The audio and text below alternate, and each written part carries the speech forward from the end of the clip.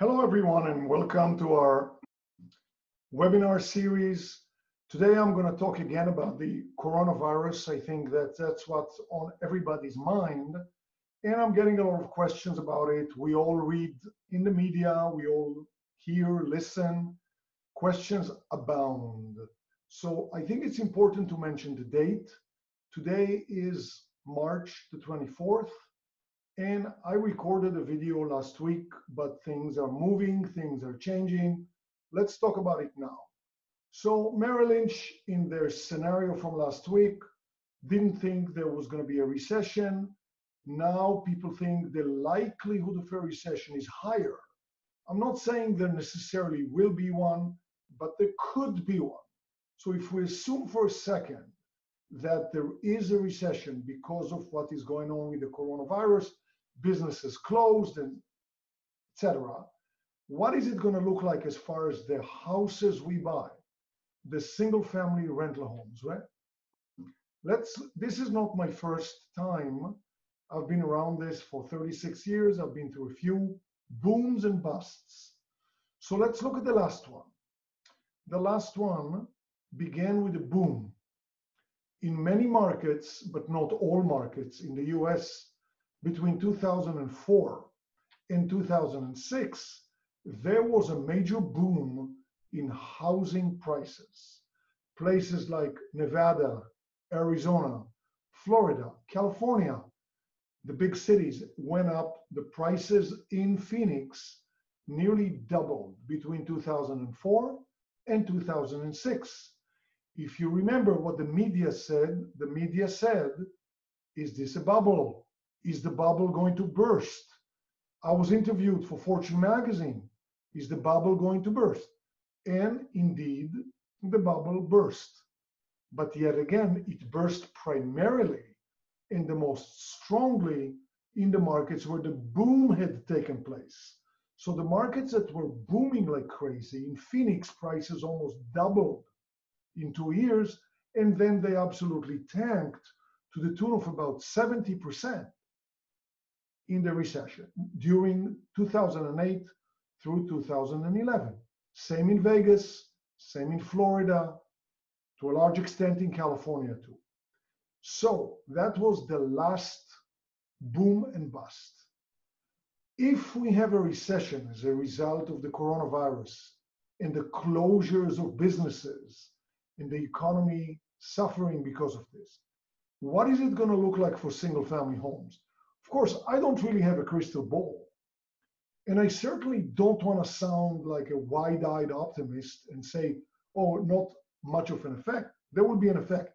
But notice, during the last recession, the first component was a major boom where prices went up crazy high. And then in those markets, there was a big bust.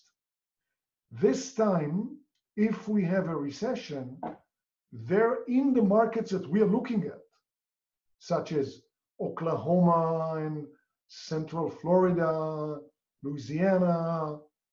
There was no major boom. There was no bubble. The prices in the markets we are looking at, like Oklahoma City, far from being in a bubble. Maybe if you look at San Francisco, you can say there was a bubble. Not interesting for us now. I'm talking about the homes that we are buying. So one component that was part and parcel of what happened last time is absent now. No crazy bubble. The other component, the last recession was precipitated by housing and primarily lending. So lending was so loose. Some people were joking that a cat could get a loan. There were waiters buying 10 homes and people who don't have any business, not that waiters shouldn't qualify. There were waiters who couldn't qualify. There were people who couldn't qualify. There were almost cats who got loans. And so these were clearly subprime loans. When loans were very loose and they were given to people who should not have qualified, those were subprime loans. They were, to make things worse, they were packaged among other loans, sold to Wall Street with a grade that was top quality grade by the rating agencies. It was another crime pretty much. And then subprime loans were presented as good loans.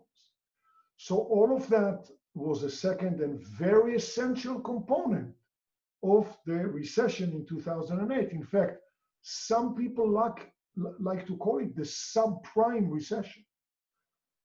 That is absent now because as a result of the recession, there came out the Dodd-Frank rule, and Congress made borrowing much more difficult. Everybody since 2011-12 has been crying about how hard it is to get loans, even when your credit is good. So now the credit is now the lending is much tighter. The down payments are no longer super low. During the boom that preceded the recession of 2008, some people could borrow up to 125% of the value of the home. Today, the least an investor, not a homeowner, needs to put down is 15%. That's the very least, and with PMI, where most people put 20%. So that element is missing as well. So no big bubble, crazy boom, no subprime lending. So now we are getting, if there is a recession, the effects are going to be completely different on housing. Now remember, when you look at a house in San Francisco, where to build the house, including the land, might be $950,000, but the house sells for $1.8 million. There's a lot of air in the price, and that is a house that could go down if there's a recession. If we are buying a home in Oklahoma City for $170,000 and it costs $140,000 to build it, including the land, there's no air. It's just the building cost, the builder's interest and cost and profit. Very little air, so the probability that the markets will crash price-wise in the Sunbelt states where we are buying is much lower. Again, I'm not trying to be just an optimist and say it's not going to go down. It might, but certainly it hasn't. By the way, during the last crash, the entire state of Texas didn't go up very much with a boom, didn't go down very much with a bust. Same for the state of Oklahoma. So not all states behaved like that. I believe the states we are looking at right now, since they are not in a bubble, and since there's no air in the price, are not likely to lose a lot of value, just like in Oklahoma and Texas in the recession of 2008, 9, 10, 11. So that is what I see is happening. So the interest rates now are the lowest, heading to be the lowest in history. There was a perturbation where so much demand was for borrowing because of the low rates, that the rates actually went up a little bit, but they are settling down to be the lowest in history. So the interest rates are super low. We didn't have a bubble. The lending is pretty tight, and people need homes, whether to use the homes as a rental or a home that they can buy and live in. Families need homes. There could be an effect based on the mood, on the psyche of people.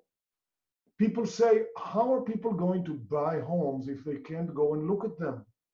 Well, people can go and look at homes today just using a lockbox and a code, and that could allow you for social distancing while you go and look at a home. People could look at homes much better now with the satellites and Google Earth and all the programs that let you see the inside of the home very well. Then you can go and visit with the lockbox, and people will still are buying homes. We're seeing it all around us. So I believe, since we think very long term, continuing to do the same thing, buying brand new homes in good areas in the Sunbelt states, in large metropolitan areas where the numbers work, where the prices saw no bubble, no boom, getting the best loans in history, 30 years fixed with the lowest rates, still a very good thing to do. This is a long-term investment. Some people say, oh no, I'm going to wait and see if the recession makes the prices go down, I'll buy cheaper. That may be the case. although I just discussed a couple of the reasons why in these specific markets, like in Oklahoma City, I think the chances of, even if there's a recession, prices going down is very slim. And it hasn't happened very much in the last recession, by the way. So again, we will have to see what happens.